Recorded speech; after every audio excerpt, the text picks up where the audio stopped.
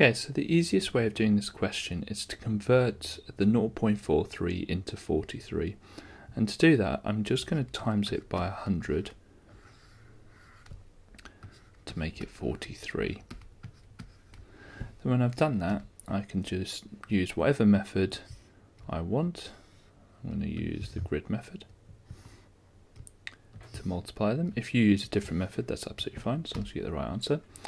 So 43 is 40 and 3, 16 is 10 and 6, and we're timesing them. So 10 times 40 is 400, 10 times 3 is 30, 4 times 6 is 24, but it's a 40, so I add 0, and 3 times 6 is 18.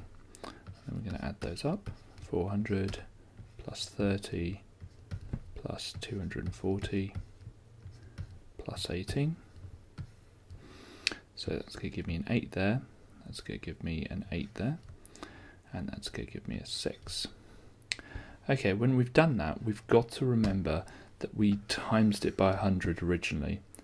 That means to undo that, we're going to have to divide the answer by 100. So, we know that 43 times 16 is 688, therefore 0.43 times 16 will be 100 times smaller, so that's going to be 6.88.